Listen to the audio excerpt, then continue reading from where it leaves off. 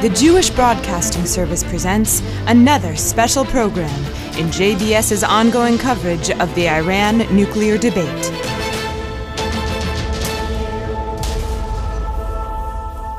Mark Golub, and on this lovely Wednesday evening, we're coming to you live from our JBS studios for a very special program devoted to the issue which is dominating Jewish attention and Jewish discussion everywhere.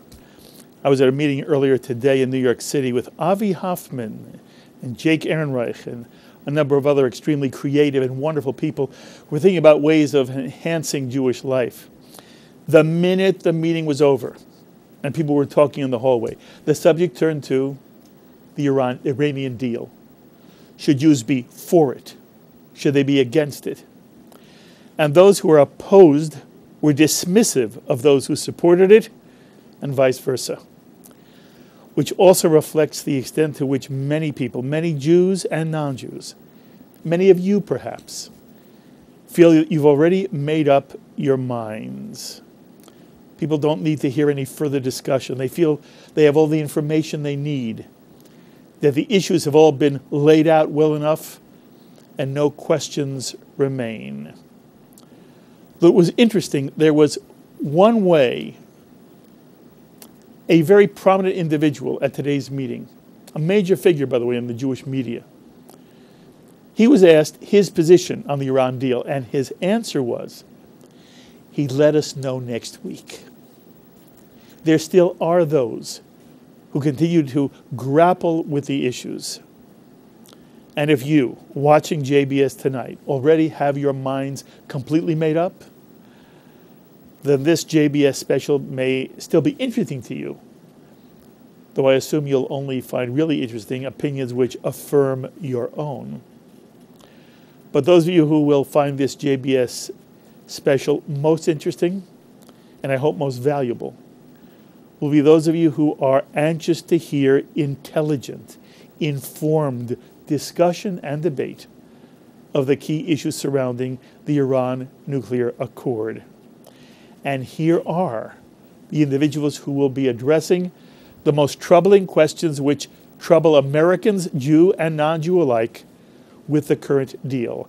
I am so pleased to once again welcome a gentleman who's often at my side for discussions such as this one, Thane Rosenbaum, celebrated author, novelist, and he's also a distinguished fellow at NYU Law School and the director of its Forum on Law, Culture, and Society. And Thane, it is always wonderful to have you next to me. Thank you very, very much. I feel very much at home here, Mark. Great. I'm also most pleased to welcome someone you've seen often here on JBS, Charles Small, the founder and director of ISGAP, the Institute for the Study of Global Anti-Semitism and Policy, which is leading the fight against anti-Semitism in the halls of academia. And Charles, it's always wonderful to have you. Thank you for coming out and joining us. Thank you. Honored to be back. By the way, Charles just received a rather prestigious appointment. What just happened to you, Charles? So I was just awarded a professorship at the Dayan Center at Tel Aviv University. Mazal tov. That is just fabulous. The Well Dayan deserved. Center is lucky to have you, and it'll give you even more opportunity to really spread the message. So Mazal tov. Congratulations. And my third guest, joining us for the first time tonight, is someone I've had the pleasure of spending time with off camera, Steve Rothman, former 8-term Democratic congressman from the state of New Jersey. Steve actually held public office before moving into the House of Representatives and served for 2 terms as mayor of Englewood, New Jersey. Steve then went on to serve in Congress from 1997 to 2013, and during those 16 years, Steve Rothman became the only Jewish congressman to ever serve on the House Appropriations Committee on Defense, which is the congressional body that recommends all the military spending for the United States. And Steve was a major supporter of the U.S.-Israeli military relationship and was a main reason for America's support of the Iron Dome, David Sling, Arrow 3, and in general, U.S. aid to Israel. Steve currently practices law in Newark, New Jersey with the firms of Sills, Cummins, and Gross. And Steve is an ardent supporter of the president's Iran nuclear deal. And Steve, it is wonderful having you at JBS. Thank you Mark. very, very much. It's an honor to be with you. Thank you. And a pleasure. We also may be speaking with some other people on the phone, and we surely want to hear from you on this live JBS telecast. We're going to be opening our phones to speak with you during the second hour of this JBS special entitled The Iran Deal, Pro and Con. But I also want to take a moment to set the context for tonight's discussion that you're about to hear, and perhaps you'll take part in yourselves. And I speak for myself personally. I have no interest in creating a forum for personal ad hominem attacks against anyone, including the President of the United States and the Secretary of State. If anyone thinks they did a bad job, that's fine. But if you're on the air, just explain the mistakes you think they made without armchair guessing what their real or hidden motives are. If you're opposed to the deal, I don't want to hear personal criticism of someone like Jerry Nadler. And similarly, if someone supports the Iran nuclear deal, I don't want to hear personal attacks on someone like Senator Charles Schumer. I consider these totally ancillary and distracting. There is one overriding issue on the table, namely, is it likely that the Iran nuclear accord worked out between the P5+1 and Iran will successfully prevent Iran from ever acquiring a nuclear weapon? That's the one driving question which should be explored in all its facets and ramifications, and we'll try to do so tonight. Incidentally, you may have seen the breaking news that Democratic Senator Barbara Mikulski of Maryland announced her support for the Iran nuclear deal, which means that unless something changes, the president is now assured of being able to sustain a veto if both houses of Congress vote against the deal. But the president of the United States is touting this Iran deal as a way of shutting off every pathway to Iran's acquiring a nuclear weapon. And when he sat with representatives from the Jewish Federations of North America and the Conference of Presidents of Major American Jewish Organizations, the president said that even after certain restraints on Iran's peaceful nuclear program expire, Iran will still be restrained from building a nuclear weapon. In his words, in perpetuity. Now, that statement by the president has been challenged. You may have heard on JBS, Robert Satloff, head of the Washington Institute, suggest the president had used sleight of hand when he said Iran would be restrained from nuclear weapons in perpetuity.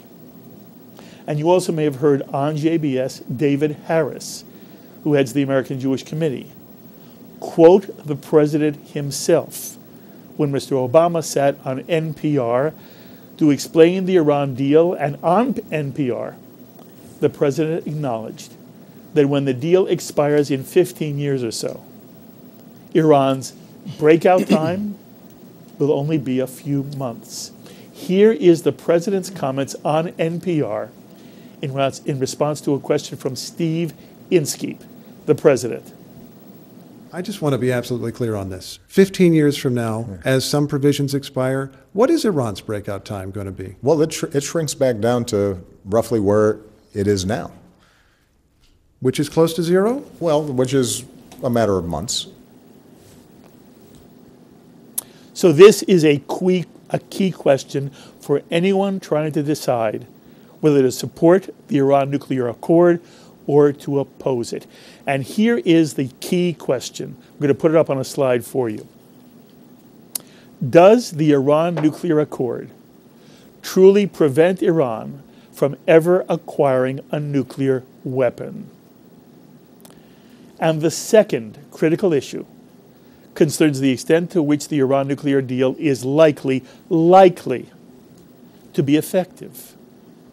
Will Iran have the opportunity to cheat, to engage in secret nuclear development, so that while the Iran deal looks as if it would prevent Iran from ever acquiring a nuclear weapon, the inspection and verification provisions are not tight enough to ensure Iran's compliance? For many Americans and for many American Jews, this is the real Achilles heel of the Iran nuclear accord, that the administration gave in on too many elements of the inspection and verification process, so that there's no way to feel assured that Iran will be prevented from circumventing the agreement and will in fact have the opportunity to develop a nuclear weapon in fewer than 15 years. Now, here are the specific concerns people have expressed in this area. Number one, there are circumstances when Iran has 24 days to prepare for an inspection. And while there are people who say that you can't hide anything of a nuclear nature in 24 days, especially if there's radiation involved, clearly, if the 24 days meant nothing to Iran, they wouldn't have insisted on this provision in the agreement. Number two, in certain instances, inspections are contingent upon a majority vote of the 8-country oversight committee, which includes the United States, Great Britain, France, Germany, the European Union, as well as Russia, China, and Iran itself. This means in addition to the time it would take to convene this committee and the time it would take to get a majority vote, if any one of the 5 Western allies feels for any reason that specific inspections are not called for, there will be no majority calling for inspections, and then there will be no inspections. The third concern, in some instances, if soil samples are needed to verify Iran's nuclear program, Iran has the exclusive right to collect those soil samples. Fourth, Iran has said that certain military installations will be excluded entirely from any inspections.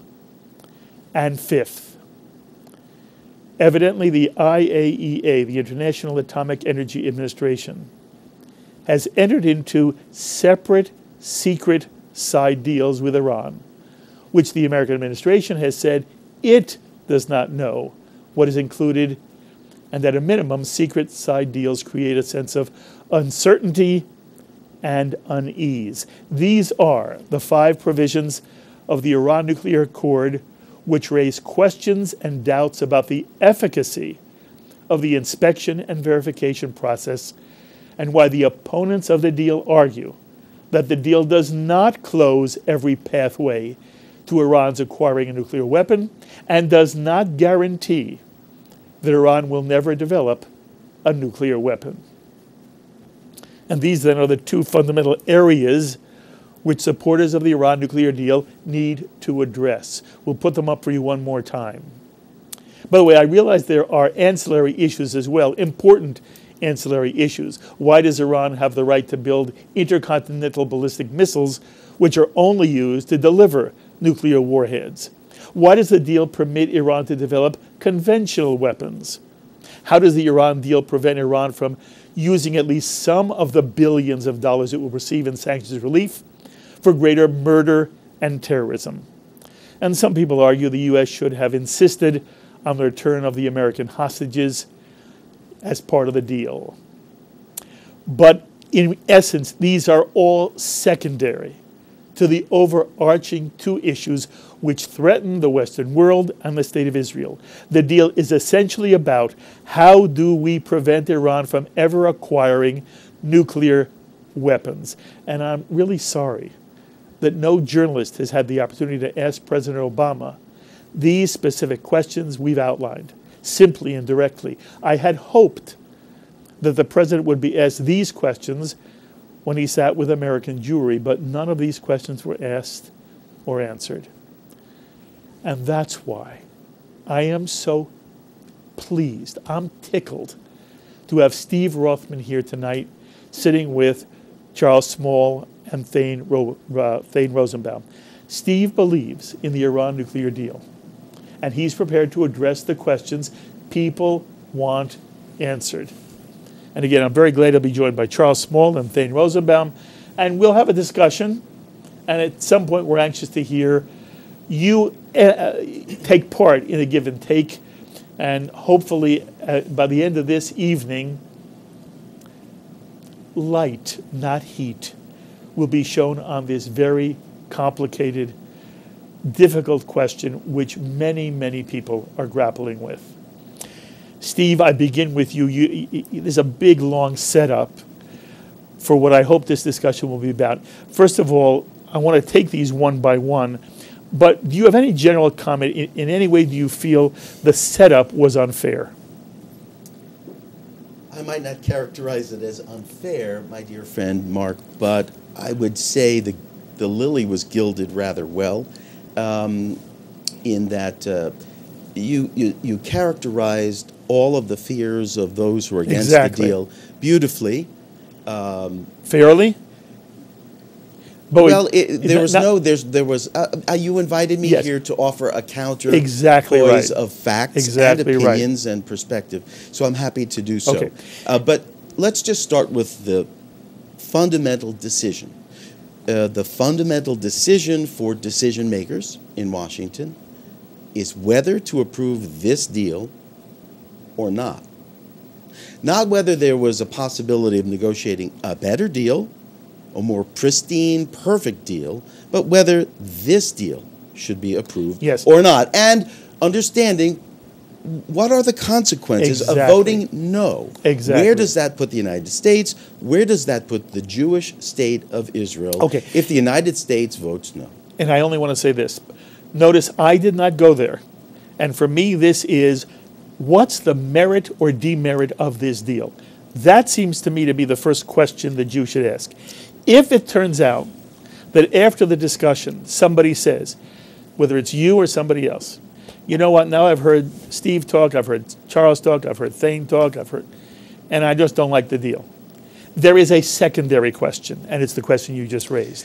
Well, you know, but the first thing that seems to me must be done, the deal must be evaluated on the merits of the deal. And I'll say one more thing because you made a very good point. I only summarized the opposition because that's the issue. People who support the deal support the deal. What I wanted to give you a chance to do, and then I wanted Thane and Charles to jump in, what I wanted to give you a chance to do is explain that some of the criticisms of the deal, from your perspective, are either off the mark, unjustified, or reflect a certain kind of hysteria. Well, and that, to me, is what we haven't heard. I've not had anybody with your background and your ability to articulate, and the audience should understand, you and I have spoken off camera, and you impressed the heck out of me. I want to give you a chance to answer these issues because nobody who likes the deal needs answers. The people who don't like the deal need the answers, and I wanted to speak for them and then say to you, let's take it one by one. And the first question is, does this deal in fact prevent Iran from ever acquiring a nuclear weapon, which is what the President of the United States claims it does? The answer is, if it is adhered to by the Iranians, the answer is yes. If you look at the agreement itself, it says, and I read it to you, the one sentence, Iran reaffirms that under no circumstances will Iran ever seek, develop, or acquire any nuclear weapons. That's on the first page of the agreement. And that lasts forever. The question about the length of inspections and access times of 8 years, of 5 years, of 15 years, of 20 years, 25 years, they're all in there, and we can go through that, but I want to give my friends here a chance to weigh in, and we'll have plenty of time apparently to get into the details. But the President was not wrong in that statement. But I do disagree with you, Mark.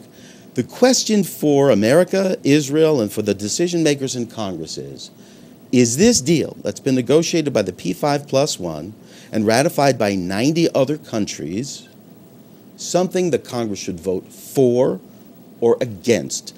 Those are the only two choices.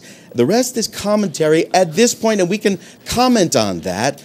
But the point is, this deal is America and Israel's best opportunity to prevent Iran from acquiring a nuclear weapon forever. What's required is vigilance and determination to enforce the terms of the agreement. We will have given this diplomacy a chance to work. If it doesn't work, we will have engendered the support of the world community that America went along with the agreement it helped negotiate to try to get rid of this existential threat against Israel before the U.S. used its might, its overwhelming might, and Israel's and the Gulf states' might in destroying any cheating, any nuclear activity on the part of the Iranians. Okay. We're going to come to question 2. Is verification, inspection and verification adequate? But Steve has said that the deal in and of itself, if it's adhered to, prevents Iran from ever getting a nuclear weapon. Charles, do you have any disagreement with that view of the deal? Nothing lasts forever, as we were taught as children. Look, I think that in a sense that the deal is deeply flawed for a reason that could be catastrophic. That is, it does not deal with the ideology of the regime. And the ideology of the regime, and I find that in the United States, in the political and public discourse in the United States, unlike other parts of the world, there is a disregard I apologize for ideology. interrupting, and I promise I'm going to let you discuss this. Okay. It is very hard to stay focused, and all of us have this problem. Right. I've asked you a specific question. I want the audience to hear Charles Small's specific question. If the deal is adhered to as it is written in this deal, will it prevent Iran from ever getting a nuclear weapon? I don't see how it's possible. And the reason why is, first of all, its ideology is very important, what's driving the regime. And the fact is the regime has deliberately and consistently and emphatically tried to have a nuclear weapons program, and they continue to do so. Forgive me, I think what you're saying is you don't expect it to be adhered to. I think that the regime is very clear in what their goals are, their stated goals, their objectives, and what they've been doing. But we're going to get to adherence in a moment. Okay, I'll just say, in Jewish ethics, we don't judge rhetoric, we judge actions. The Iranian regime's actions are clear, consistent, and they speak clearly what they're going to do. I'm going to insist. Okay. We're going to talk about adherence separately. Okay. And I'll tell you why I push it this way. There are people who say, if you look at this document and Iran adheres to it, Iran will get a nuclear weapon. They don't have to cheat. They don't have to do something in secret. If they follow everything in this document, they will still have a nuclear weapon. Right. I hear that all the time. You want to talk about ideology because now we get to adherence. Wait on adherence. Okay. Do you side with those who? I think President Obama said it very well in NPR, that they're going to be a very short period of time away from being a breakout nuclear weapon country. So I agree with President Obama, the architect of this deal. Thane, your point. I completely agree. I would listen to the president. I mean, he said that the breakout time would be where it is today, just a matter of months at the end of the 15-year period. So I don't see how this is in any way preventative if we end up in the same position, but worse, because the Iranians now have 15 years of using the technology of nuclear proliferation for civilian purposes, and all of a sudden it gets readapted for weaponization. But, you know, the line that from the agreement that Steve read is an interesting one. It's compelling on its face, but remember, Iran is a signatory to the Nuclear Non-Proliferation Treaty. If they were held responsible to their word, to their honor, to their compact of signing an agreement, we wouldn't have had any of this agreement. We wouldn't need any pages. We wouldn't need John Kerry to go off and try to win a Nobel Prize. We would just point to the Nuclear Non-Proliferation Treaty and say, they are already signatories to this, they've already bound themselves to this, and so we're covered. So obviously being covered by a document didn't even help us in a much larger context, a global context, when all countries together decided that they were going to disavow any interest in that. And secondly, it forgets, and I know we're not going to talk about behavior, but I like what Charles said, because there was a reason why the Israelis and the United States infected Iran's, what was it, the Stuxnet virus, their computer virus. It was there to disable their nuclear ambitions. There's a reason why Israelis have been assassinating Iranian scientists, nuclear scientists. It's not because it was nuclear power. It was for the weaponization of nuclear warfare. And so this is, this can't be done in the context of, well, they signed the agreement. Agreements don't really mean anything in the same way that they do when you buy a car, right? I mean, we've seen this before. I mean, President Obama told us from the very beginning, he's operating on an assumption: if you don't have a deal, you have a war. Okay. Right. And so this is what this is what it was there to achieve, okay, to avert the war. Okay. So I want you to answer. I'm going to tell you the problem that I hear. It's slightly different than the one Charles and Thane have said to you. I have heard, again, if Iran adheres to this deal, at the end of 15 years, there will be no greater restrictions on a nuclear program other than the Non-Proliferation Treaty, which they had signed before, and as Thane said, if we were going to rely on that, we didn't need any of this. Obviously, we never relied on their signing that agreement to begin with. But that what I have heard people say is, if Iran stays with this deal, despite by the way, that's a prelude that you read from. It's not a provision inside the agreement, but it is certainly part of the agreement as a prelude. But if, in fact, Iran, the restrictions on what Iran can do with nuclear energy, with a nuclear program, with high-speed centrifuges, with other pieces of equipment which are only used for weaponization, and this gives them the right to do it. They just have to wait 15 years. I've heard people say the tragedy is that the best this deal does is delay a nuclear weapon. It does not prevent one. And that's what I want you to speak to. I respectfully disagree with the perception and of those who have read the same document I've read and who have, in earnest and good faith, studied this document and the experts who've commented on it, as I have. We buy for the world, for the U.S. and the Jewish state of Israel, at least 15 years, although the promise and the pledge of the agreement is forever. So if Charles and Thane say it will bring us back after 15 years to where we are today in Iran, where we are today in Iran is not a nuclear weapon. It's a position where there is no breakout.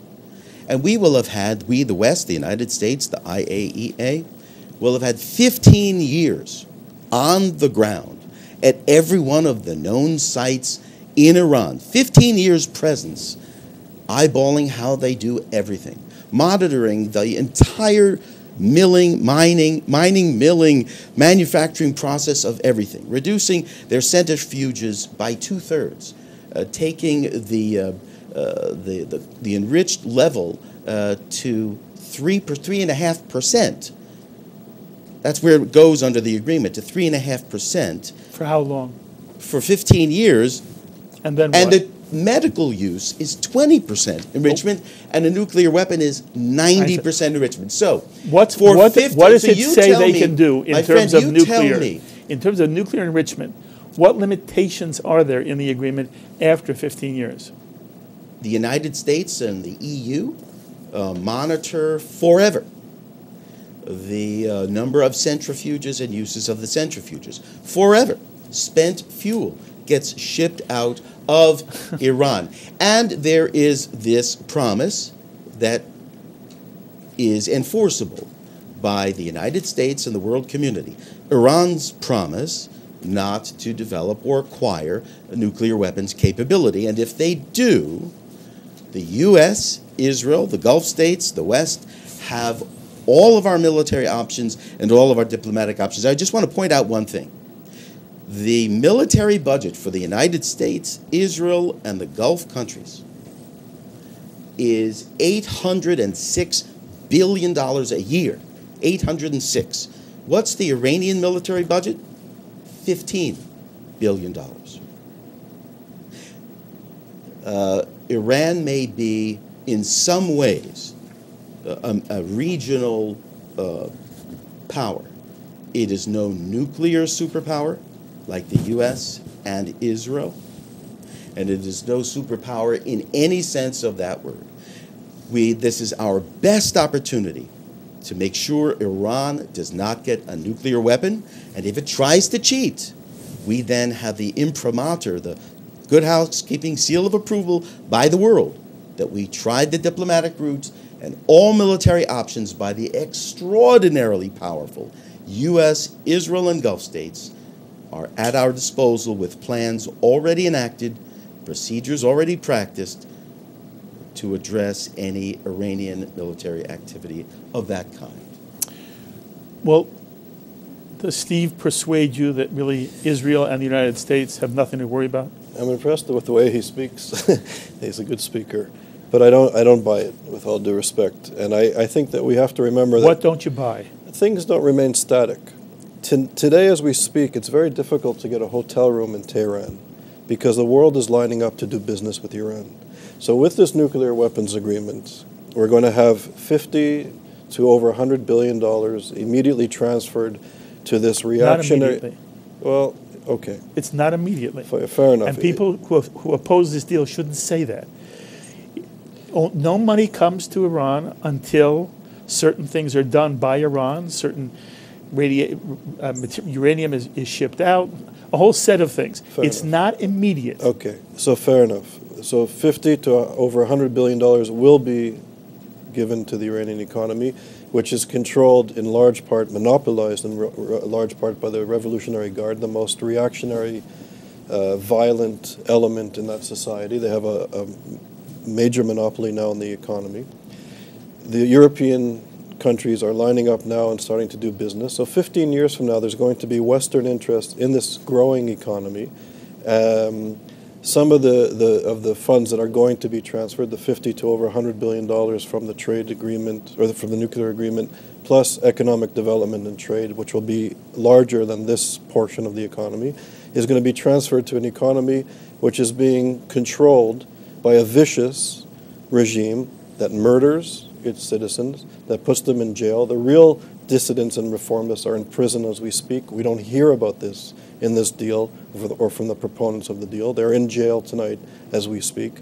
These are the people that mowed down their own people on the streets of Iran. And these are the people who call the Jews some of the most pernicious adjectives, non-human adjectives that you could imagine, and who are intent on exterminating not just the state of Israel, but the Jewish people.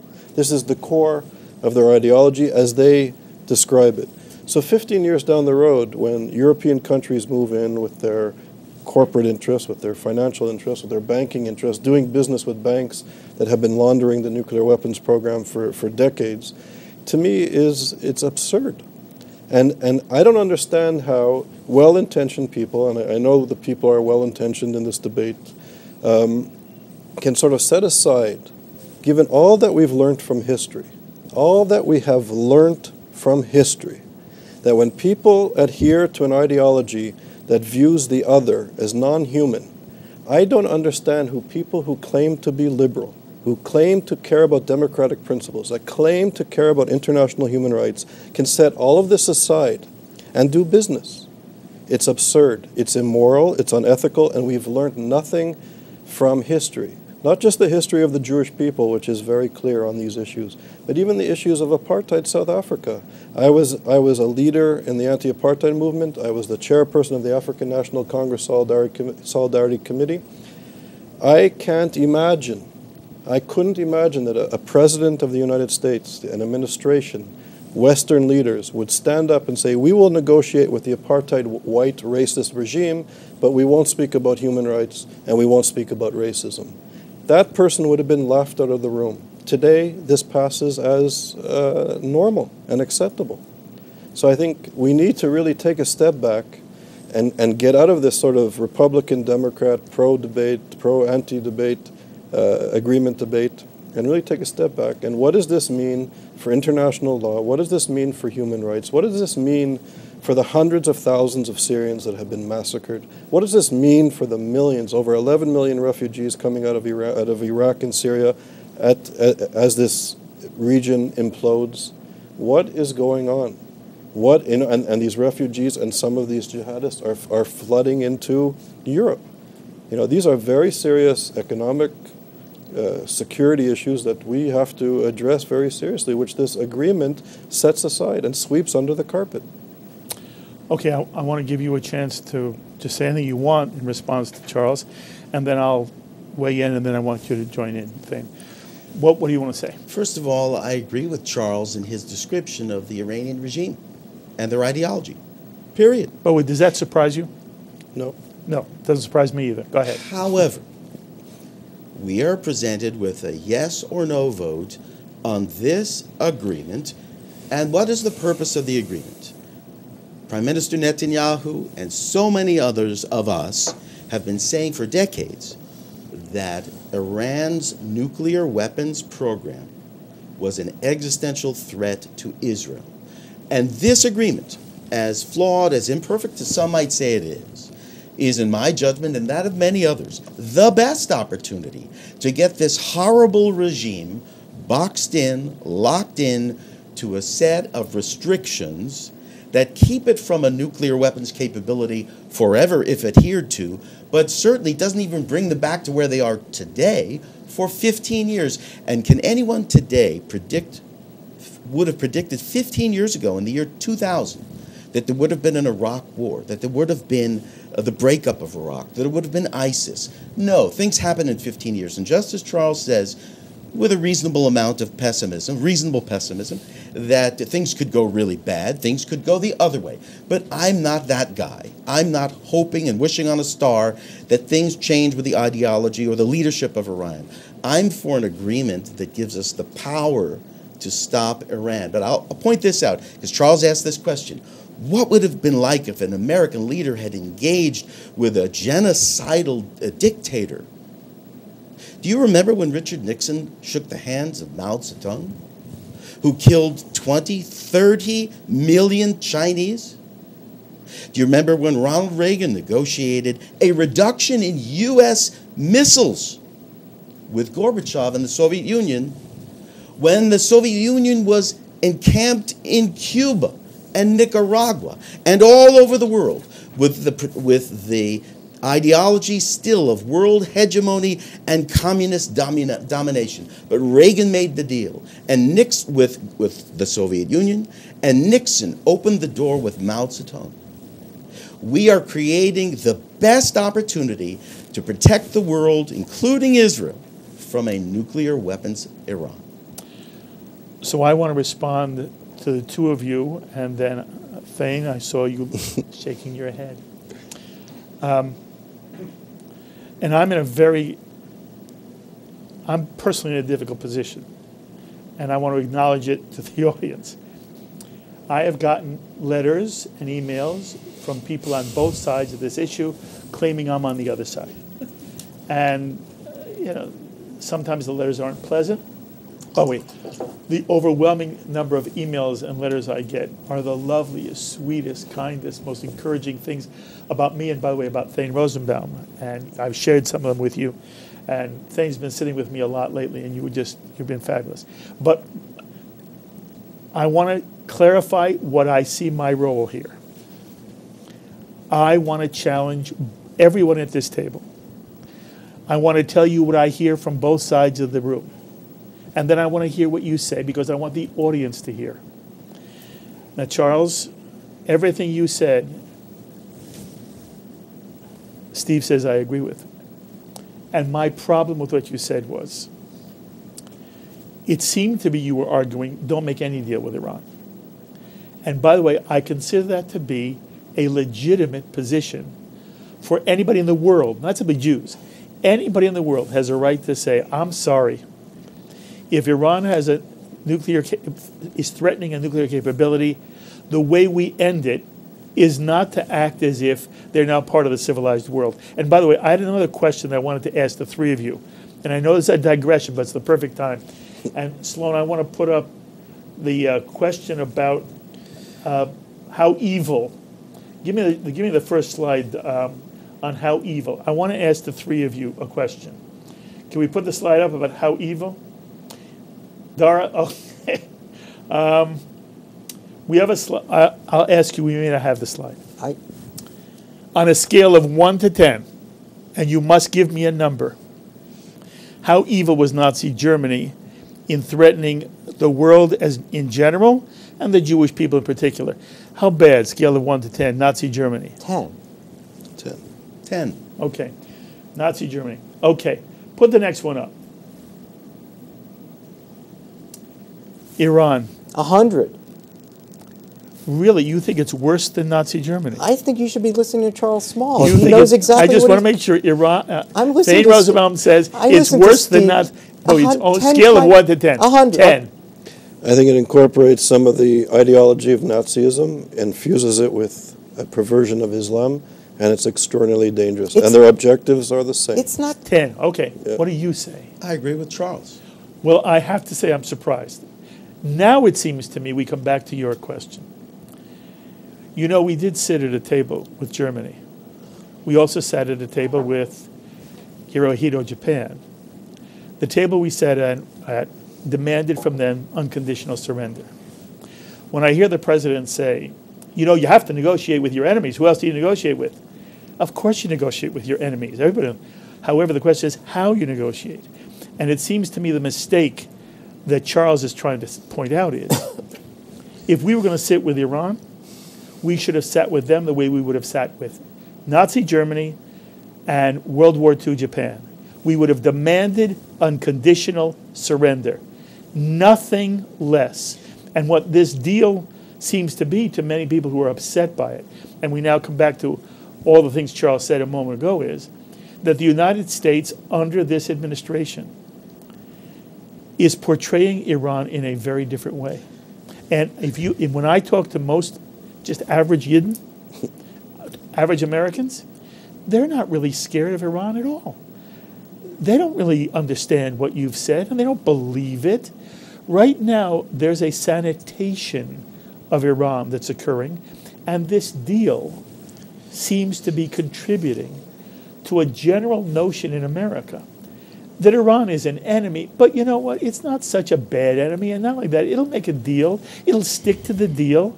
And in 15 years, the president is hoping, he's soft pedaling it now, but initially the hope was that the dissidents in Iran would get stronger, and that ultimately by making a deal with Iran, the United States would push Iran towards reformation. And yet I say to all three of you, how bad is Iran compared to Nazi Germany? And you all say there's no difference. If that's true, I need to understand how you now... No, I said there's a difference. It's 10 times worse. Yes, you make it worse. How do you, in that context, answer Charles's comment, we never should have been dealing with them in the way we were dealing with them? I want to, hesitate to use the word correct, but offer a different view of what the facts really are. President Obama did not say he was basing this deal on the likelihood or possibility of success of this deal on the likelihood or possibility of the Iranian people rising up and throwing out the mullahs and the bad guys and bringing Jeffersonian democracy to rent. In fact, he said the opposite. He said, I'm not relying on that, and the deal is written with complete distrust of the Iranians. That's number one. Number two, you said earlier that Iran will be able to start to develop intercontinental ballistic missiles. That's actually not the way the agreement is written. After 8 years, they can begin the development of ballistic missiles, but that's where they are today. How am I wrong then? Well, without an agreement, Iran can race to a nuclear weapon, can race to a ballistic missile that can deliver that weapon. This agreement, at the very least, puts delays for 15 years, That's but all. as I've read the agreement, and I believe others have, it permanently, if adhered to, means Iran can never acquire a nuclear weapon, and the United States and the West including Israel, has the opportunity to use military and diplomatic means if Iran tries to cheat. But here's the major problem with your analogy with regards to negotiating with Japan and negotiating with Germany. Something happened. It was World War II. How many people were slaughtered in World War II? What happened to the world for that period of time as well? After that cataclysm, that horror, with Germany and Japan on their knees and the world exhausted and tens of millions of people, including 6 million Jews, destroyed, slaughtered, murdered. The U.S. and the West were able to negotiate a complete surrender by a completely devastated Germany and Japan after that where we had dropped two atomic devices. The world has decided, including the U.S., if you disagree, say so, that we don't want to start by dropping atomic or nuclear weapons on Iran. We would like to see if a diplomatic contract, a diplomatic agreement, enforced with the tightest provisions ever written into such an agreement. You may say they're not good enough. They're the tightest ever written. We want to start there. And then, if, God forbid, Iran were to cheat, then the U.S., Israel, and the West, with our military budget of $806 billion combined, compared to Iran's $15 billion budget, we will then correct Iran's behavior. But as of now, according to the IAEA and all available sources, Iran has pretty much lived up to all its obligations under this 2 years of interim agreement during the negotiations.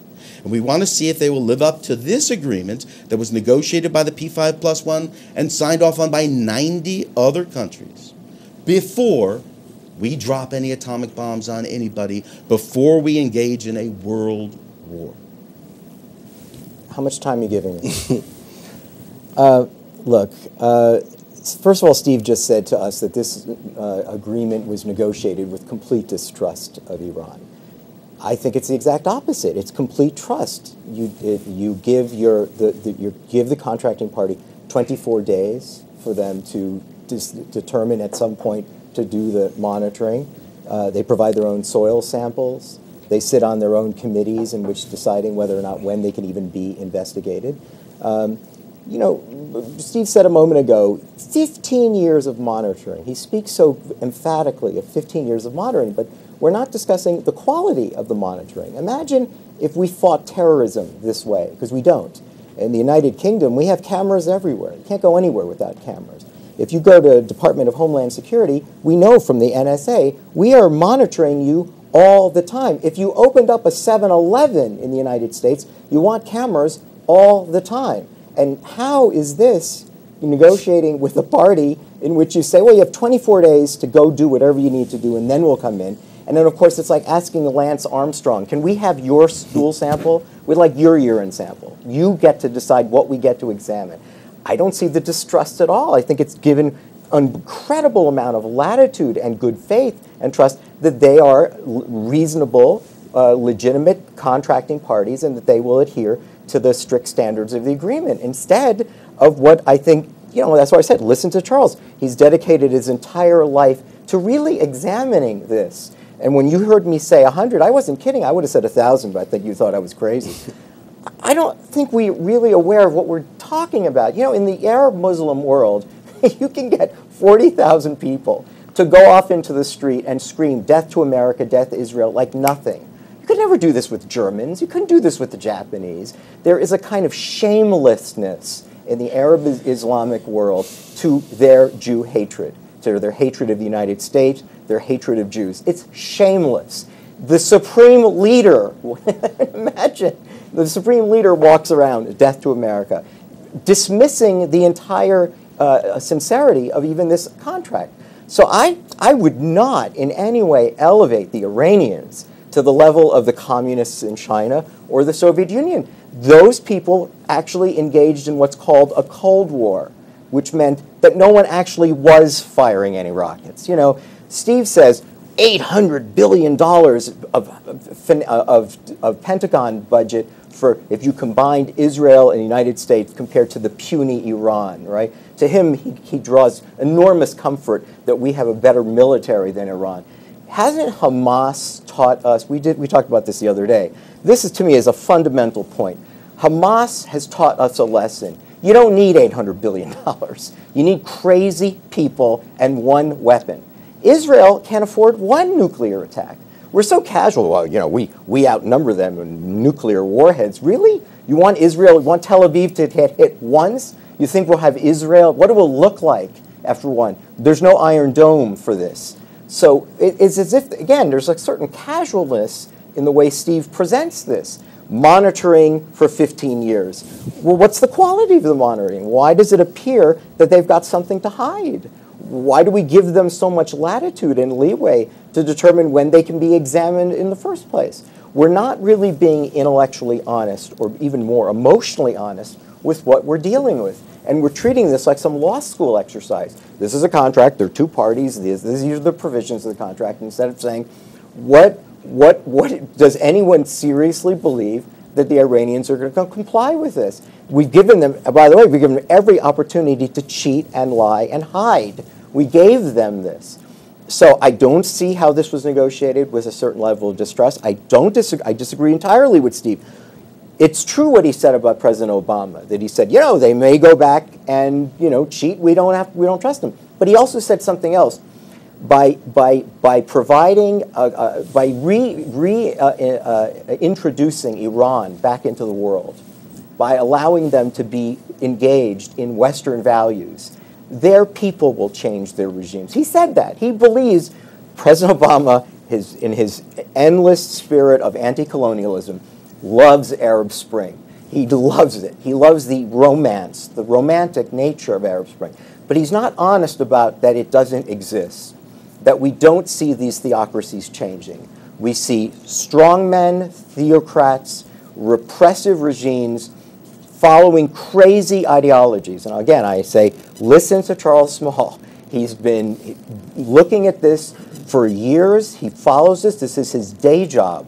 And if we look critically at what we see there, I simply do not see the parallel of saying this negotiation looks like the negotiation with Japan. You're right. Those were complete surrenders, and those were done with parties that you could almost believe, certainly in the context of China and the Soviet Union, there was actually a long demonstration that no one was crazy. You know, there used to be a line, it's still used, it's one of my favorite lines. I have actually an essay coming out in the Jerusalem Post next week, and I've revisited a line, is the Israelis decided years ago, we're not going to let the Arabs out-crazy us. It's a great line, right? It means we aren't nuts, but we're dealing with nuts. And we will not exist if we let them out-crazy us, which means what? We're going to have to be crazy too. We're going to have to fight that way in order to protect ourselves. And I said, President Obama, who's never put on a uniform, who's never served in the military, who doesn't know anyone who's ever served in the military, his whole perception of the world is really, you know, it's the opposite of realpolitik.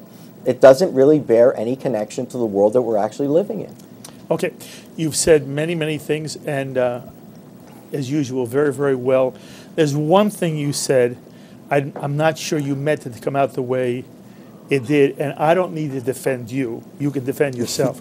But the one thing you can't question is the extent to which Steve has been already an 8-term congressman fighting for the state of Israel, and he cares passionately about the future. I'm not denying that. Okay. All right. But many things were said that really were directed to you. Thane is, I'm tickled to have met and look forward to a long friendship with Thane and Charles. But I find it rather ironic and tickles me a little bit that the NYU law professor Thane refers to me as an academician theorist about these things when I was the only Jew in American history ever to serve on the House Appropriations Subcommittee on Defense, which recommends all the military spending for the United States. And I could show you the letters from Bibi Netanyahu and Ehud Barak and others thanking me for my role in Iron Dome, David Sling, Arrow 2, and Arrow 3, which, by the way, Thane, Arrow 3 is an exo-atmosphere ballistic missile killer. And Israel, which is under development. Right, Israel doesn't have it yet. Israel is developing it with the United States' help because a number of us in Congress got the money for it after we got U.S. and Israel to an information sharing agreement. But I'll show you there's a point here. Oh, is there a point, though, to the XO? Yes. The reason why Israel decided to have a missile system to defend outside of Earth's atmosphere was because Israel was concerned that if it knocked a nuclear warhead, God forbid, missile in Earth's atmosphere and it were to fall down on an Arab land or a Persian land, the word would spread that the Israelis are poisoning the inhabitants below. So they decided if they're going to kill this incoming intercontinental ballistic missile, albeit very far from Israel's shores, it would be out of the Earth's atmosphere so that the material would burn up before it came down to Earth. The United States' philosophy was different. We're now getting to that point to care about what floats down. But with regards to the IDF budgets and things like that, those are real. Those aren't theoretical.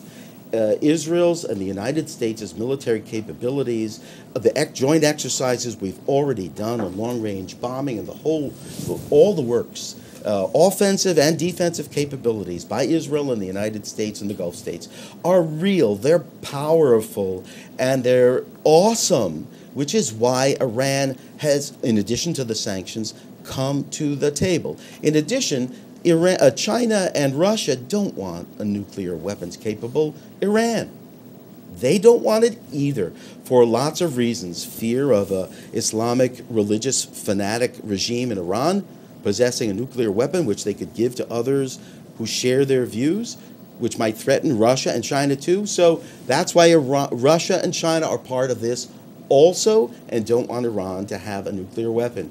So we retain all of our military and diplomatic options with this agreement after we've given the best chance, the tightest regime of inspections ever negotiated on any such agreement, ever.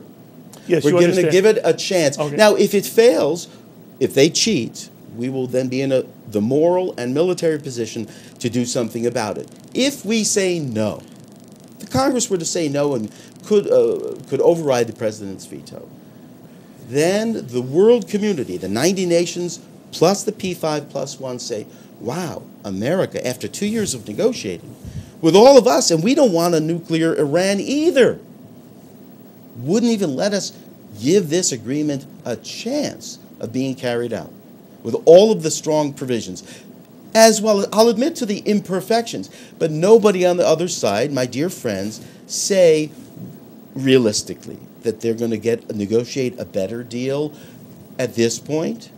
It's not going to happen. And so for decision makers, not academicians and theorists and philosophers, we have a decision to make. You vote yes or you vote no.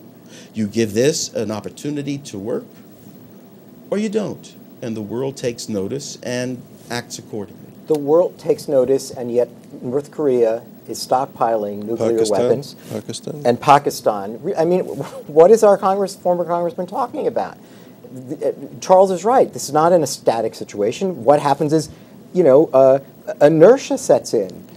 Things become a fait accompli. Things that happen, we now turn to accept. Well, we might have had an opportunity with Pakistan and North Korea. We blew it. So now we're living in a powder keg in that world. And where's the united force that the congressman is talking about, where they come, well, now we really saw that you broke an agreement, and now nothing. What's your answer? We had that with George H.W. Bush when he rallied the world for the first incursion into Iraq. He rallied the world first. Barack Obama rallied the world first to get these economic sanctions, which people say have brought the Iranians to the table. He did that by gathering the world together. So to say that the opinion of the world is irrelevant, I get that on one hand. We're Americans, we're exceptional, we're individualists, but it ignores the reality of the need to get UN and world backing for military action. But I wouldn't rely on that. In other words, if I were the president, if I were still in Congress, I would say if it's in the U.S.'s national security interest or that of our allies, we act independently. But I'll point one historical thing out that I think people forgot. When Richard Nixon went to China in the 1970s, it was just a handful of years after China had been killing, through its proxies, American servicemen in Vietnam. Yet Nixon went to China, even though China was funding the North Vietnamese and providing bodies. And just a decade or two after the Korean War, where the United States was fighting the Chinese soldiers. Yet Nixon went there. So when people say things can never change, things are static, they're locked in, well, one can believe that and hang their behavior on that. I'm aware of all of the nastiness of the regime, as Charles refers to, and then some. But I'm also aware of their capabilities and their lack of capabilities and all of our abilities. And the possibility that things will not be static. If they remain static, if these bad folks remain in charge in Iran, this agreement puts us in at least as strong, if not stronger position. We'll have had 15 years on the ground in Iran. What does that mean, Bo, on the ground? On the ground, with IAEA inspectors on every known part of the food chain, from mining and milling to processing to the usage to the disposition of the material and the centrifuges, etc., underground and above ground. Okay. And puts a future president in the best position to know what to do if in 15 years a suicidal Iranian regime, if it, God forbid, exists, then that president would know exactly where to hit, who to hit, when and why. Okay. You all get a moment of pause. We're going to pause just for a few moments. Maybe if you're watching, you can run to the bathroom or get yourself a glass of water, or just watch the announcements that you're going to see here on JBS. I have this extraordinary opportunity to speak with Steve Rothman and Charles Small and Thane Rosenbaum about what this Iran nuclear deal could be, is, might be, hopefully. And you're hearing two very different approaches. It'll be interesting to see if at any point there's areas of agreement, and hopefully in the next hour we'll get some of your phone calls in. You're watching JBS, Expanding Jewish Understanding. Stay with us, we'll be right back.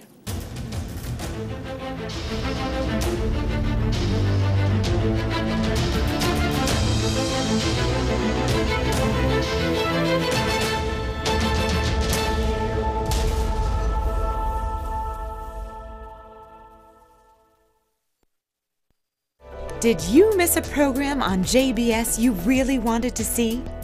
Well, if you use the internet, it's so easy to watch almost any JBS program whenever you want to. Simply Google the name of the guest or program you'd like to watch and add JBS, and presto, the program should pop up on your screen. Missed our exclusive coverage of Bret Stephens on his new book, America in Retreat? Google Bret Stephens, JBS, and there it is. Missed Ari Shavit's in-depth interview on L'chaim? Google Ari Shavit, L'chaim, JBS, and there it is. Want to watch JBS's tour of Karnei Shomron? Google Karnei Shomron, JBS, and it pops right up. So don't forget to set your DVR to record your favorite JBS programs. But remember, JBS programs on demand are only a click away. JBS, Expanding Jewish Understanding. Watch IBA News every day on JBS. Monday through Thursday at 6 p.m., Friday and Saturday at 5 p.m., and Sunday at 6 p.m. Followed by JBS News Update with Tisha Bader. Only on JBS.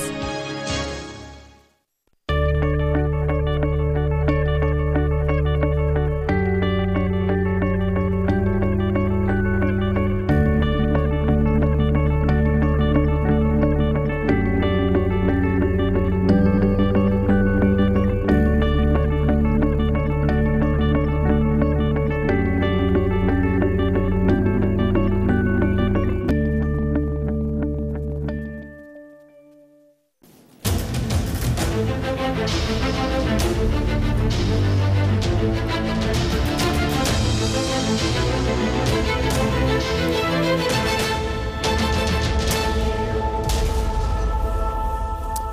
JBS, we're talking about the Iran nuclear deal, pro and con. I have the great pleasure of sitting with Steve Rothman, a former United States congressman from the state of New Jersey, Charles Small, who heads ISGAP, and Thane Rosenbaum, a wonderful author and novelist who's with NYU Law School. You have been very patient. You've heard a lot going on between Steve and Thane. Is there anything you'd like to either say or ask? There's a few things I'd like to say. Steve, who's done amazing work and is a hero in many ways for what he's done and how he served the country. Yes, he is. I want to say that, but I disagree with some of the things that you've articulated here. I would say that the agreement, if it fails, doesn't put us in a moral position to act. I think we must realize now that we are in a position that we must act, that what we do or what we don't do will have implications. And morally, I think we have to take a very strong position against this regime. And I'll very briefly explain why. You speak about containment. You're referring to the Soviet Union, Nixon's trip to China.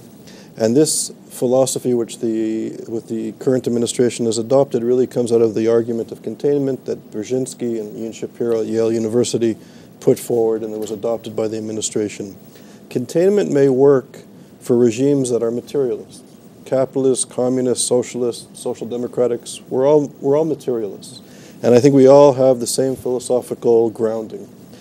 The Iranian revolutionary regime and radical political Islamism, not Islam and not Muslims, but this reactionary, brutal social movement which is sweeping into power, taking over institutions, taking over societies, has one foot in the material world, it has one foot in the metaphysical world.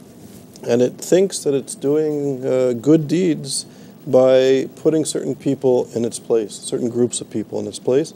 And the core of this ideology is to deny the existence of the other, be it Jews, women, gay people, Christians, religious minorities, moderates. These are all enemies of this social movement, and they're treated as enemies. And I think what you asked me earlier, Mark, was that I seem to be opposed to the deal at all cost.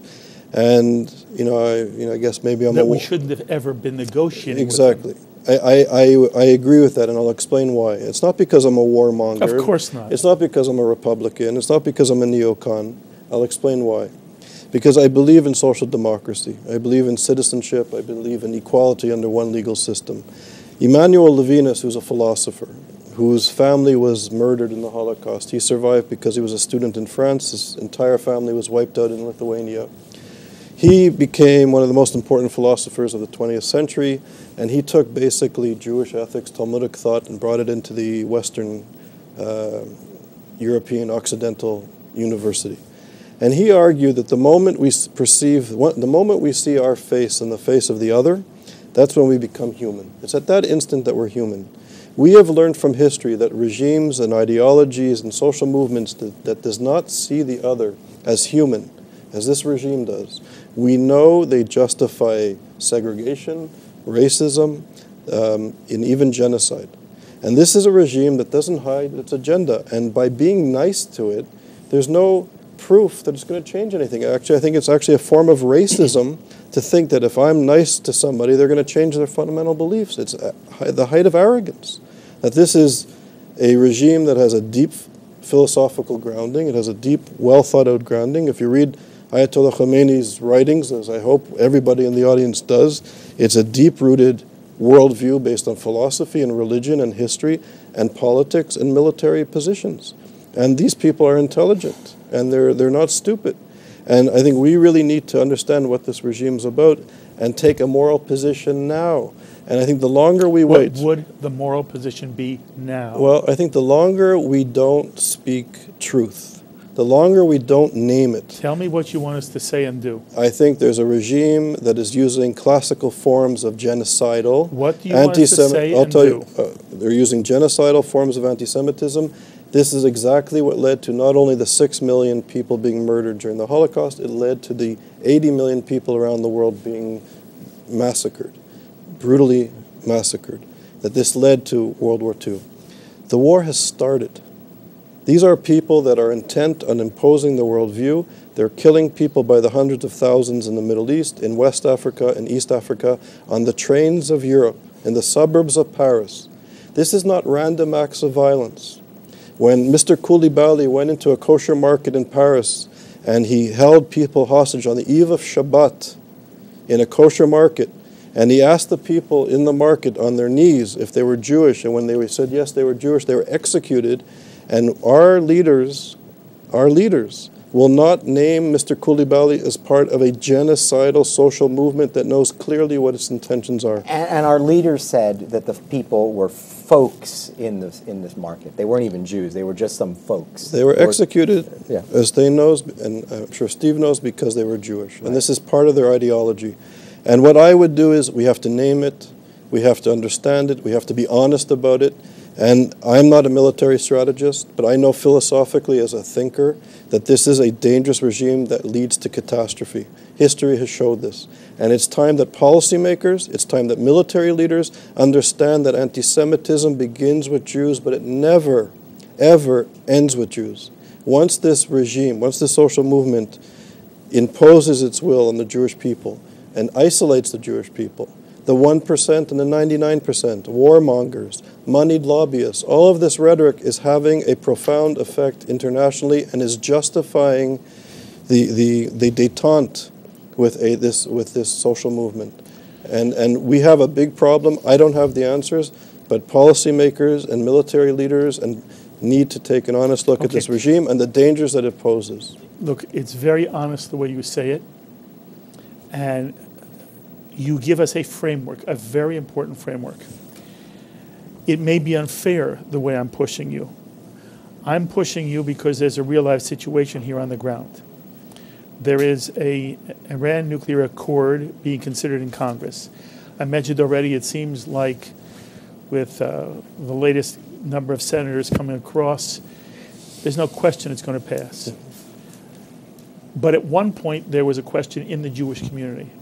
Should the Jewish community rally around AIPAC, for example, which said we're going to lobby members of Congress to block this deal? That was an action that was called upon for Jews to take. What I'm asking Charles Small is, it doesn't seem like that action is going to be successful. Is there anything you want us to do now? Don't tell me it was a mistake. I believe, by the way, I tend to lean in your direction. I think it was a mistake. The entire negotiations, the way it was done with Iran, from my point of view, was a mistake. But the mistake has been made. I'm now interested in only one thing, and I'm sort of shifting now the focus of the rest of this discussion. You haven't answered, and maybe you can't answer. How can you say to me that this is the best, this may be the most stringent program of inspections and verifications ever imposed? It says nothing about whether it's efficacious, whether it will work, whether it should be supported or opposed. The fact that it's the most means nothing. There's only one question. Is it going to be effective? You haven't told me how in the world can it be effective when Iran has 24 days in certain circumstances. You haven't told me how can it be effective if Iran has the right to collect soil samples. You haven't told me how it's effective if certain military installations are off bounds.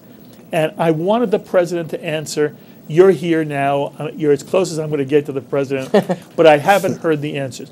But my challenge to you is, the Jewish community has a right to have people of your quality, all three of you, suggestion for us. If now we know this Iran deal is going to pass. By the way, Robert Satloff's come on, Dennis Ross has come on JBS. They both said the same thing. You understand, even if the deal were defeated in Congress, the president has the right in this deal to still suspend sanctions. You wouldn't have won anything, just Pyrrhic symbolic. But if it's going to pass now, is there anything you would like to see the Jewish community do now that would be helpful to the state of Israel and the American people? And you may say to me, look, I'm not a military strategist, but maybe military is not the only arena you should be speaking to. I'm going to ask you first and then Thane. What do you want us to do now? If the answer is, I don't know, I'll accept it. But I want to ask you the question. I think I have an answer. I think Jews need to stand up as proud Jewish people, as a proud community, as a community dedicated to democratic principles and to human rights.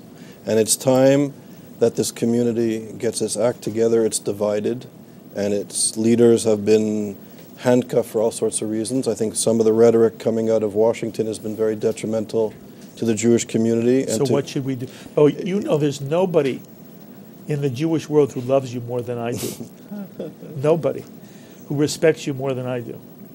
You're not answering the question. I think it's time to start a human rights social movement of protest. Demanding what? Demanding sanctions against a regime that is inciting to genocide. It's abusing so human you rights. Want the United States to once again try to reimpose sanctions? Look, I think a barrel of oil is roughly $40-odd. The Iranian economy, it's at its weakest point now. If the sanctions regime would continue or be strengthened, I think the deal would be different. And I think aside from the details of the deal, we have to stand up for human rights. We come out of a liberal tradition. We fought for. I just want to know how. How do you want us to stand up? We helped to support the civil rights movement in this country. The Jewish community played a large role in the Soviet Jewry movement, in the Ethiopian Jewry, in the anti-apartheid movement. And it's time to support moderate Muslims who are risking their lives for democratic principles. And it's time, in the comfort of this great democratic free society, to take a stand. To defend Jewish rights and to defend human rights internationally. And I'm amazed. I never thought I would see a day where an administration would say as its talking points, as its position, that we are going to make a difference between our foreign policy and international human rights. People have always paid lip service, even in the darkest days of Central American and American foreign policy in South America, when those were bad days. Various administrations would still pay lip service to human rights. This administration is making a complete distinction between its foreign policy and issues of human rights and anti-Semitism and this nuclear agreement. And that's unacceptable. What do you say? Well, I think one of the things that Charles is What saying, do you want us to do? I'm going to do it. I'm going to Okay. say one of the things that Charles is saying is that Pyrrhic victories are not irrelevant. Symbolic victories are important. What would be a symbolic victory here? I'm saying the idea that the Jewish American Jewry took a strong position in opposition to the Iranian deal on the basis of both its sense of skepticism about the agreement and larger questions of fundamental democratic liberal values and human rights. The very point that Charles said, we should be identifying that in a very large context, the Iranian regime is in the most twisted of ways, although the difference between Shiites and Sunnis, they're just one heartbeat away from setting homosexuals on fire and throwing them off buildings. And that's where we should be. That's where our sensibilities should be. We should be defending democratic liberal principles over barbarism. And we're not being honest that in many ways we're fighting barbarians. We have to speak those words. Okay. Now, let me just say specifically, and this is something that Steve may be able to speak to because he spent, and let me just say, Steve, I too, just to be clear, very much honor your service to this country and your commitment to the Jewish people. My question about you is your faith. I think that you have an overarching faith, and you've already admitted that you like to think more optimistically about this. I just think that your faith in an agreement, your faith in the other side's possibility after 15 years. I haven't heard him say that. No, I didn't say that, actually. Okay. I heard him say he doesn't trust. He just thinks that if Iran adheres to this for any length of time, he feels the United States is in a better position. Right, okay. Incidentally, But let me do you think Iran will, in fact, get a nuclear weapon? Yes, tomorrow. Do you think Iran will, in fact, get a nuclear weapon? I think there's a good chance it will, but I also am very mindful of the fact that they've armed Hezbollah. They're supporting Hamas. There's over 100,000 missiles on the border with Israel in the north. They're supporting revolution in Yemen. But I'm asking about a nuclear weapon. Well, I think there's a good chance it will. Yeah, I will come back. Do you worry that Iran will get a nuclear weapon? I worry about it, which is why I'm determined that we prevent it at all costs. You think the it's U.S. possible? and Israel. It's theoretically possible, but we should How how realistically possible is it? it is theoretically possible, just like someone walking down the street could theoretically stab someone, Yes, kill but them. many but people the feel it is goal likely. Of, Is it likely? of our police and deterrent Yes. forces is to prevent people who would otherwise do wrong from doing wrong Is it likely? if they are a rational actor. But Charles makes a good point, and he says there's a distinction between the materialistic societies of the communism and socialism and the capitalism, etc., versus a religious fanatic regime in Iran. However, and there is a distinction, but it doesn't go as far as Charles says in this way. To follow Charles's suggestion would leave us without explanation as to why Iran hasn't already broken out to a nuclear weapon. If it is today only 2 to 3 months from breakout, why hasn't it broken out? Why has it abided by the interim agreement for the last 2 years and now pledged for the next 15 years and forever never to have a nuclear weapon? The argument can be used flipped around. That also could be why an argument for why we never should have made this deal. I interrupted you, and I apologize. Finish the thought. Just quickly, for Steve, Iran has never been under this kind of scrutiny. The last 2 years, this is where global affairs has been focused. And if they had the same kind of freedom that North Africa and North Korea, and Pakistan had, they would have. What do you think of that? That's true, which is why we're all grateful to President Obama for uniting the world community, including China and Russia, as well as the Europeans and the Gulf states, to put together this economic sanctions regime and inspection regime of the interim agreement to get Iran to come to the table. I think you can make the same position that Netanyahu said. He's been doing the same thing. He's been screaming for years that we can't even trust Iran to have nuclear for peace, for civilian peaceful purposes. So I think there's been a lot of scrutiny, not just by President Obama. A lot of people have seen bad intentions in the Iranian regime, and they do for the reason that Charles was saying before, that they understand that terrorism in Buenos Aires and blowing up the JCC is Iranian in sponsors.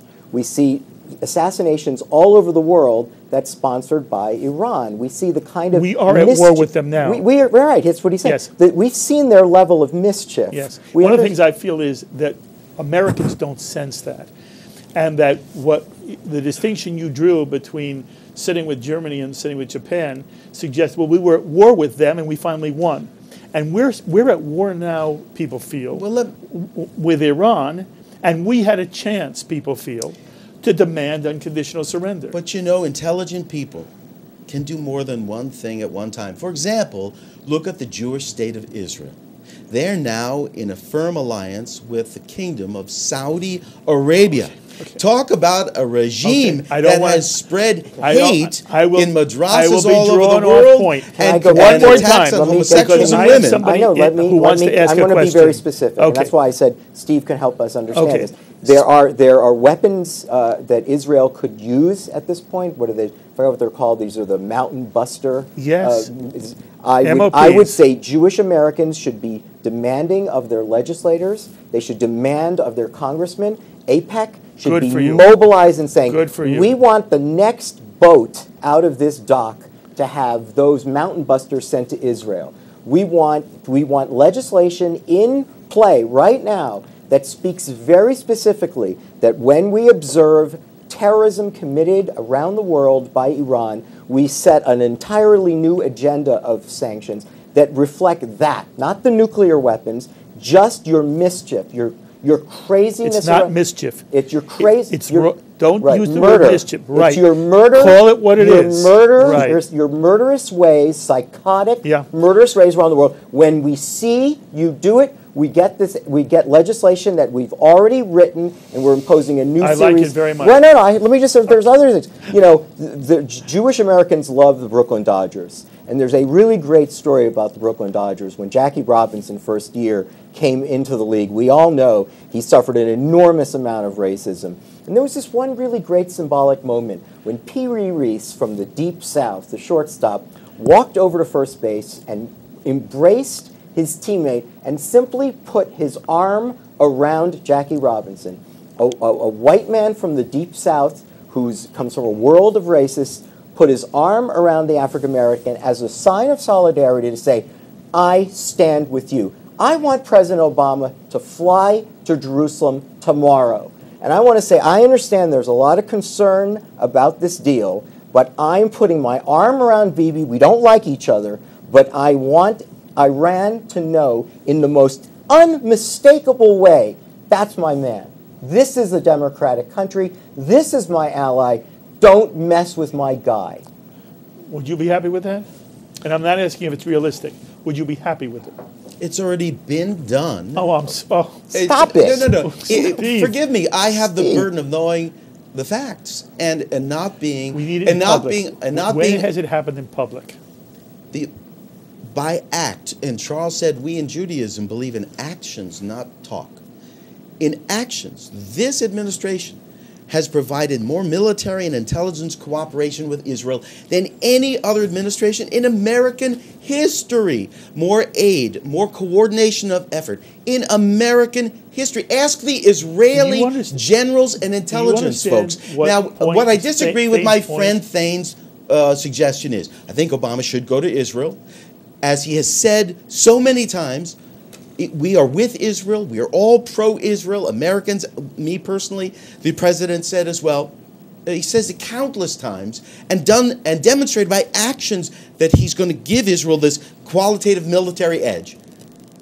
But what I don't think is necessary for this president to do is to say that he endorses every statement and action that Bibi wants to state and do. You think that's what Thane was asking? Yes, indeed. Well, I don't know if he was or not. He's a very articulate, brilliant writer and gentleman of a variety of talents, but that's what he said. And it is the support for the Jewish state of Israel and Israel's national security interests, which may align with Bibi's statements and actions, and may not on occasion. Just like America and people's love of America is not based in your love of George W. Bush or Obama, but in what America stands for. Thane was not suggesting that Obama give Bibi a pass on all of Israeli policy. I'm just responding to the words he said. Yeah, but to say that, it just, I mean, you've been so sophisticated, excuse me, you've been so nuanced here.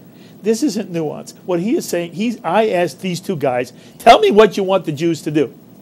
And he's trying to say one of the things that I think Jews should do is be involved in protesting anytime Iran does something that breaks the fundamental laws of human kindness and ultimately, I said this to you when we were on together. The way in which President Obama described Iran, he made a mistake. He used the word unsavory. Mm-hmm. That's what you say. That's what you use for meat. He's often used the word. Iran is not unsavory. Malign and horrible and evil. No, and look at the text of his murderous remarks. And heinous. I just want to go back to one thing. They are a 10 out of 10. I want to go back to one thing. Isn't a 10 out of 10. I want to go back to a historical point. I will let you. But I've got somebody who's been waiting patient. We have an audience that's in the room, and I'm going to go to one question, and then we'll just let our panel. And Sloan, put the phone number up. We're going to get at least one or two phone calls in.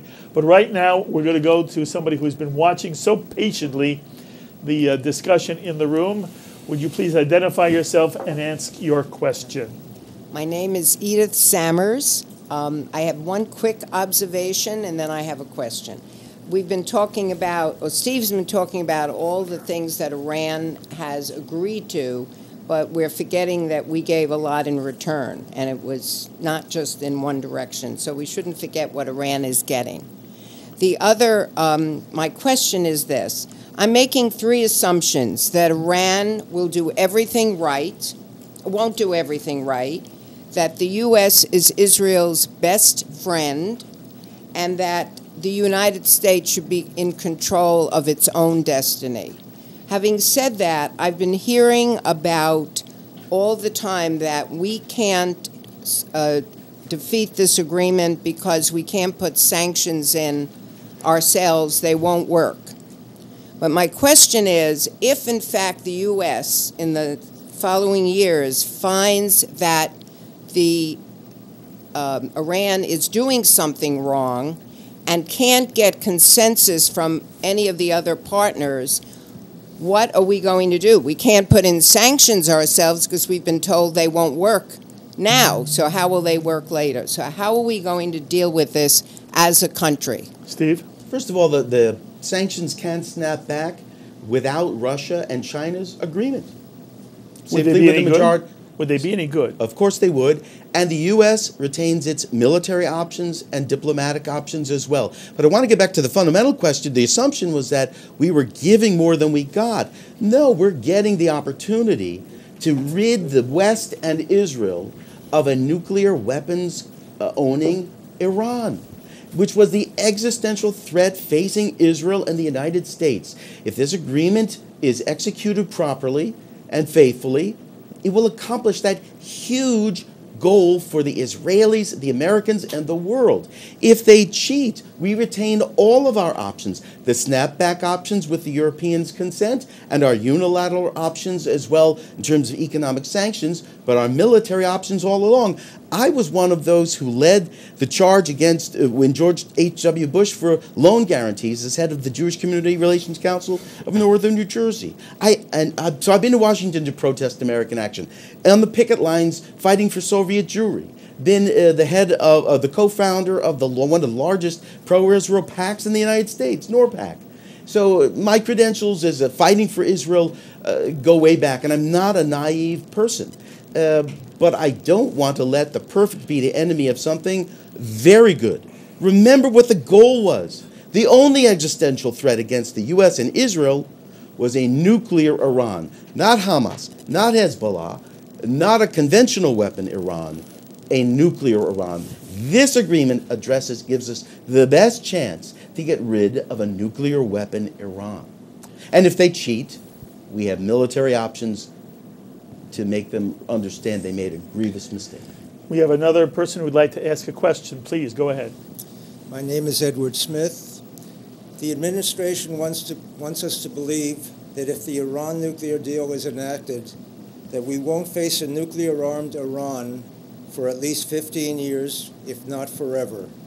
With what we know about Iran's past behavior, once the sanctions are lifted, and after whatever months are required, and up to $150 billion are turned over to Iran, are there any good reasons to believe that Iran will adhere to the original agreement for the next 15 years and not cheat or just throw out the IAEA inspectors and resume enriching advanced centrifuges in pursuit of a nuclear weapon? Yes, because if they cheat, they know there will be a swift and certain response from Israel, from the United States, and from the world community.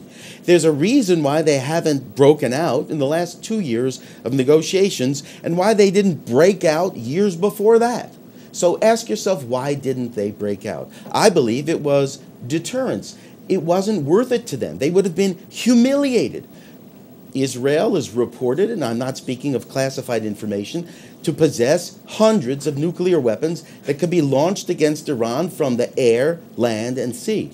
The United States has a robust capability. Again, our combined capability is $805 billion in our military budgets versus $15 billion of Iran. And we already have these weapons, offensive and defensive, that Iran doesn't possess.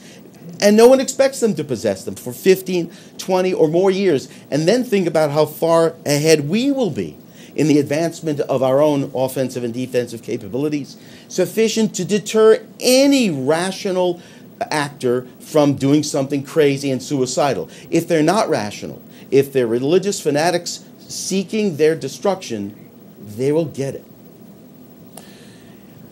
By the way, Steve makes a very powerful case that the reality on the ground is that it is very unlikely that Iran has the ability to ever really take serious military action against Israel or against the United States.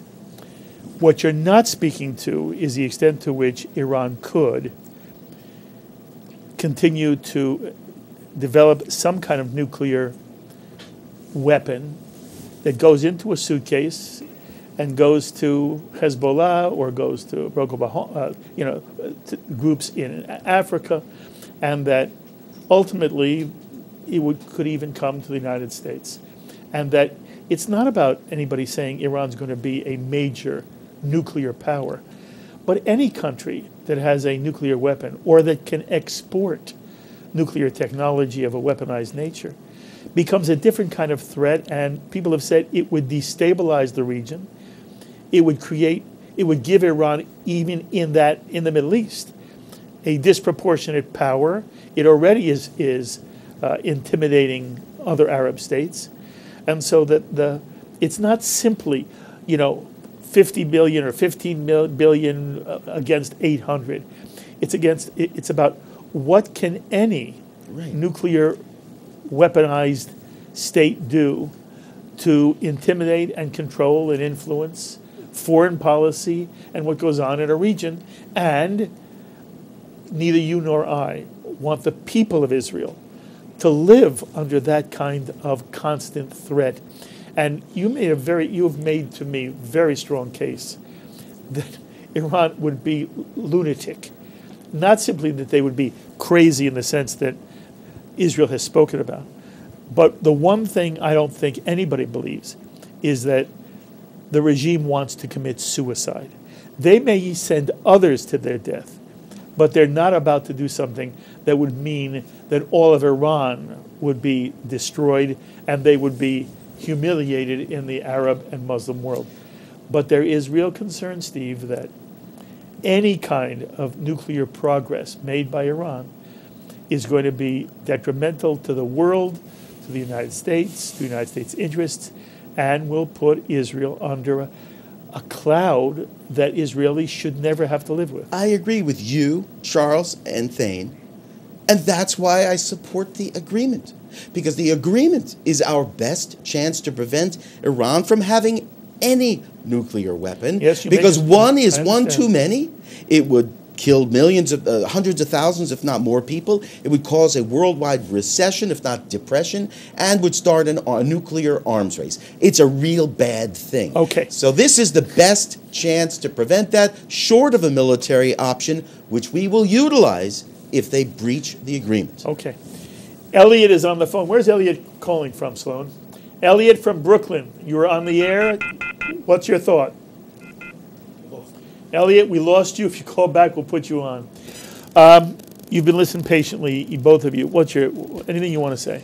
There's a lot I'd like to say. Steve was saying earlier that if the agreement can fail, just like if somebody's walking down the street, they could be stabbed.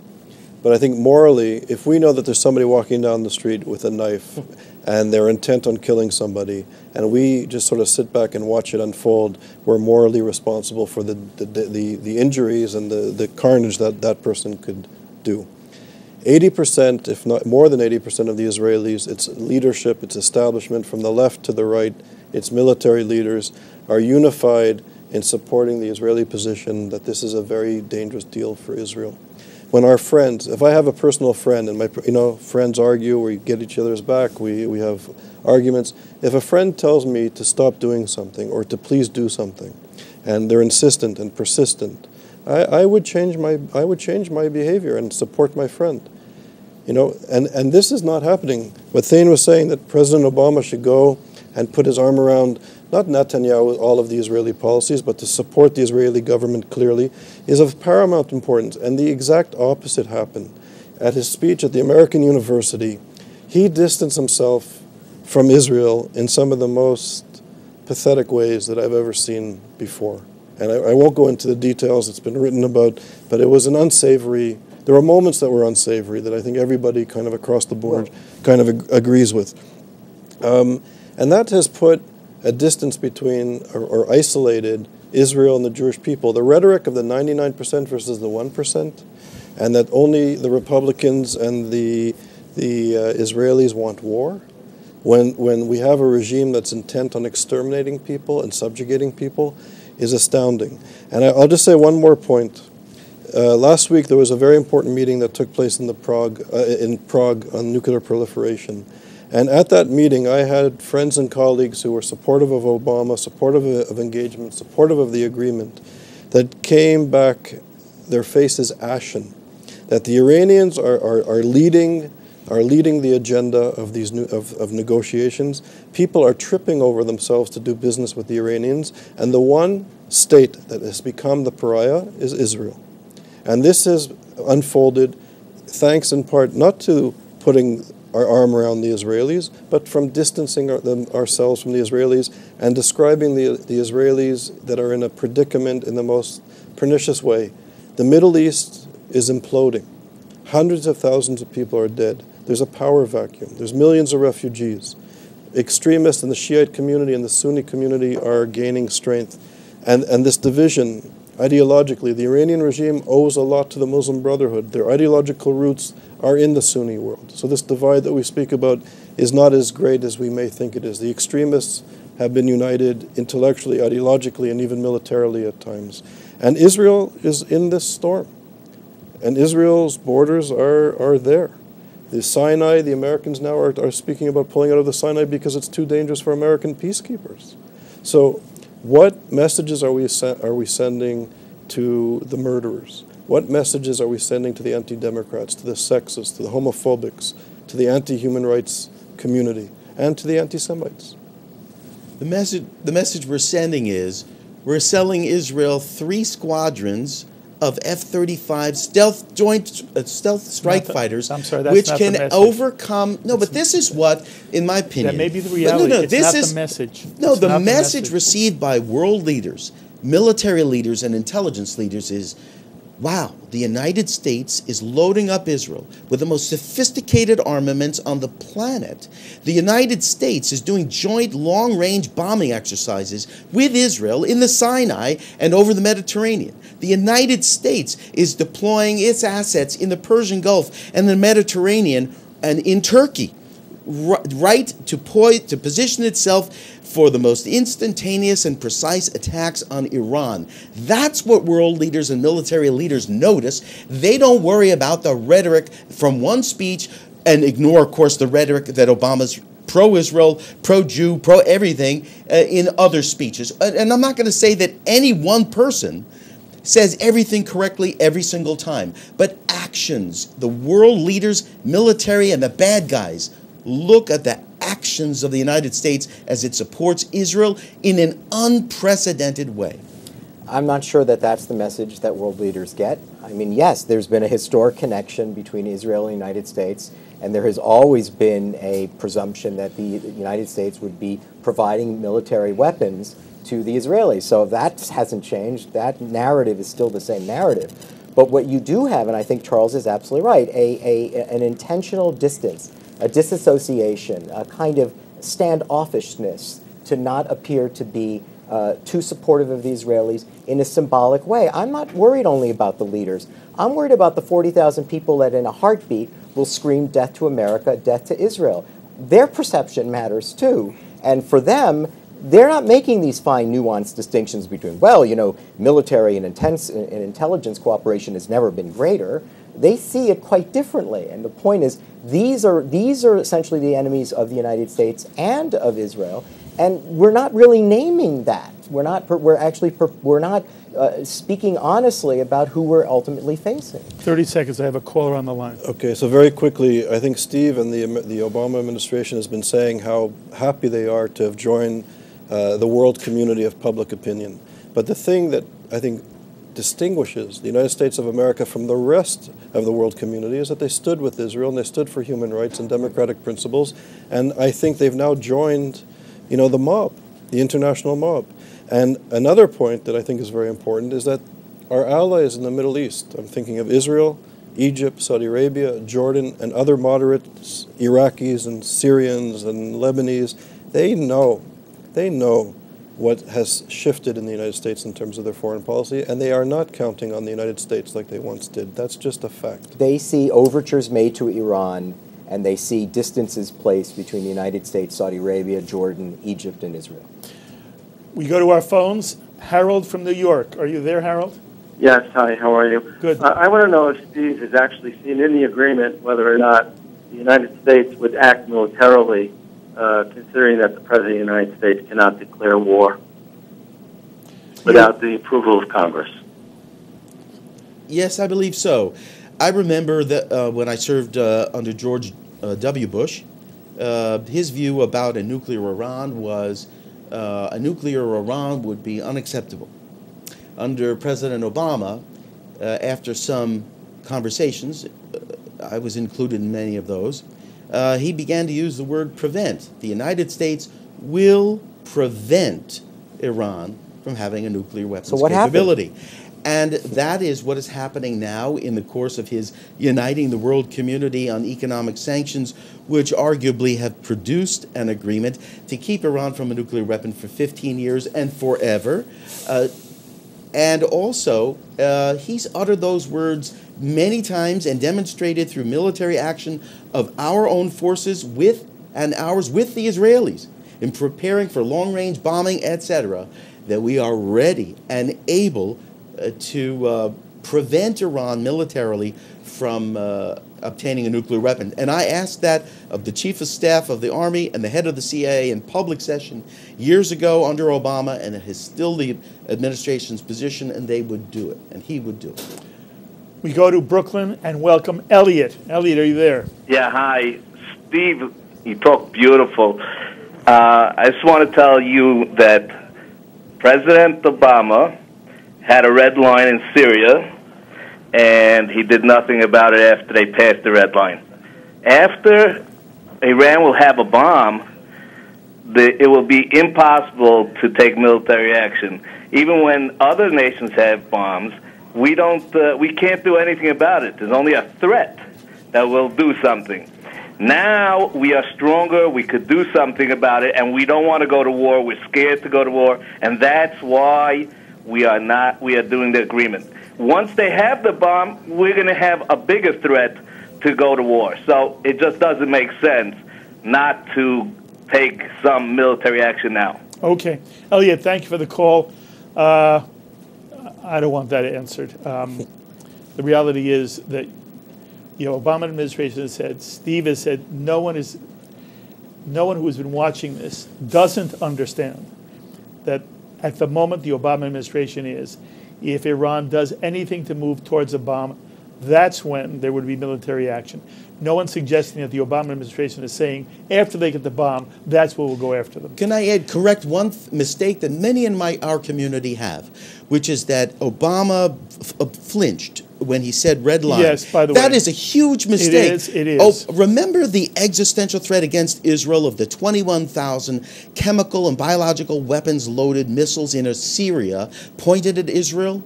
Well, when Syria used chemical weapons in those barrel bombs, the U.S. was going to attack.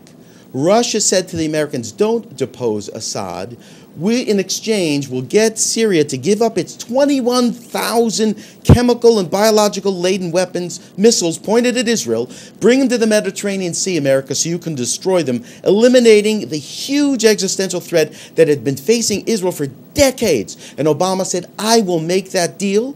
Israel no longer has that Syrian 21,000 missile weapons of mass destruction existential threat from Syria. Thank you, President Obama. Okay. Just as a footnote, I'm not sure on the points, but chemical weapons continue to be used by the Syrians on their own people. Exactly. Yes, by the way, that may be true. I'm only barrel bombs, not 21,000 guided missiles from Syria, I'm not defending which have been destroyed under Obama. I am just clarifying that the president never used the term a red line. And this has been something that's manufactured. And again, what I try to do is I try to be as honest and as objective as I can possibly be. There are a lot of things that I think the president has done wrong. I feel this is a charge against him that was manufactured. I only have a moment with you. So I do want you to answer. How in the world can the inspection process be so good if Iran has 24 days? Because within 24 hours, we will know of the existence of the site. Why does Iran care then? Because when we have eyes on the target, we can, as I mentioned, we can see into a car from miles up, this to be part and of the then deal? we will take military action. Why did Iran want it to be part of the deal if it means nothing?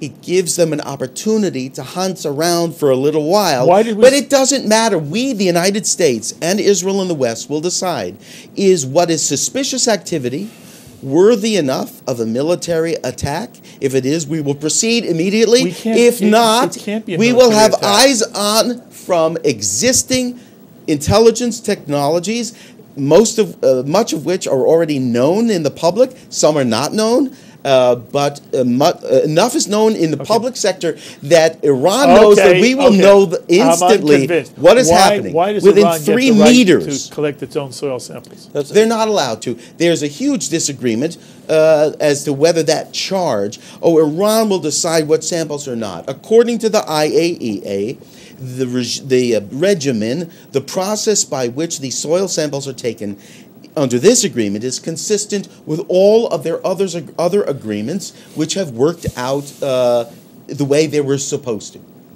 Why is it that Iran says military installations will be off limits? Well, they're wrong, obviously, in the sense that any military installation presently involved in any aspect of the food chain of their nuclear program, there will be 24/7 access and inspection under the agreement. If there is a new activity, that's when, after we will have 24-hour awareness of it and decide, will we take action unilaterally with the West, either militarily or diplomatically. And why did we permit side deals between IAEA and Iran? My guess is that half of this business, as you know, in the Middle East is about saving face.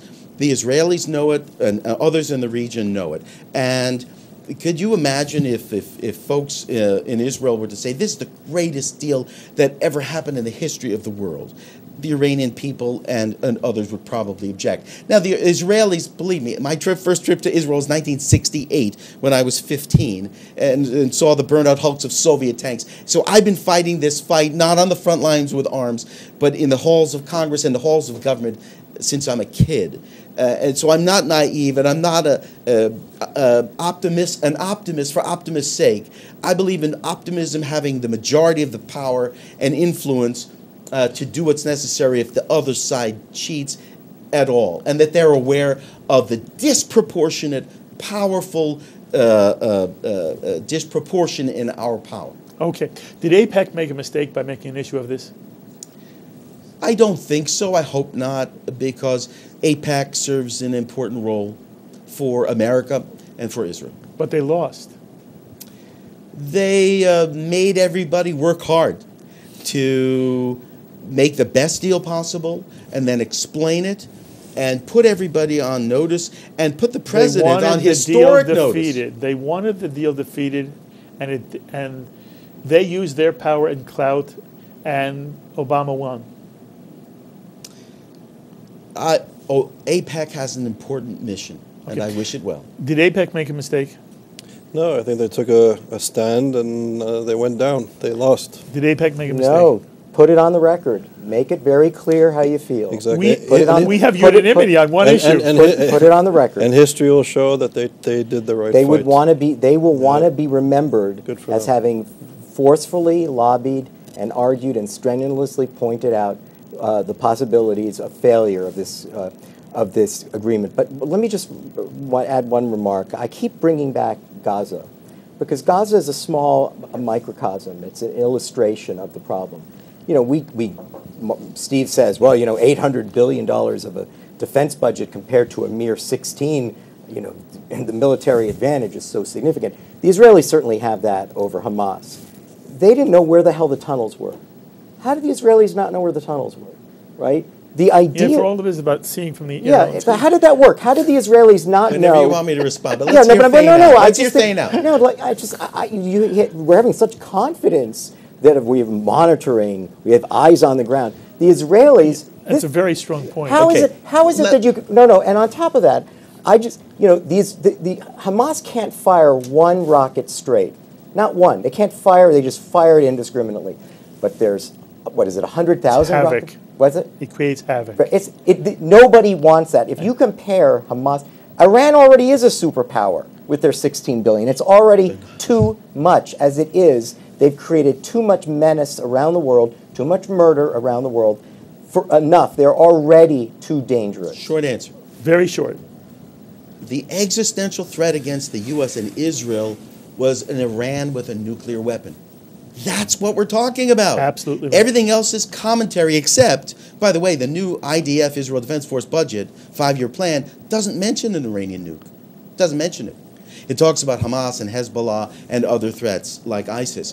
But Thane is right. Hamas is a threat, but it is to Israel. But it is not as terrible as it is an existential threat. Whereas a nuclear Iran is an existential threat, which is why we need the agreement. And if the agreement fails, because the Iranians cheat, we will then respond accordingly with overwhelming military power. Last comment. Last comment. I would just say there are side agreements. There's also apparently oral agreements that we don't know about, which are very dangerous. And I think that Steve's optimism, I hope he's right, but it also reminds me of Vietnam in the 1960s when America thought they were so powerful that they were going to destroy these peasants fighting in the jungle. And the people in the jungle humiliated. What's the analogy here? The analogy is that $15 billion with determination and intelligence is not something to be underestimated. They have a secret nuclear weapons program. We don't know parts of this secret part of the program. We don't know what we don't know. And these are very committed people to their objectives, and we cannot underestimate them. I told the three of you, yeah, there won't be enough time.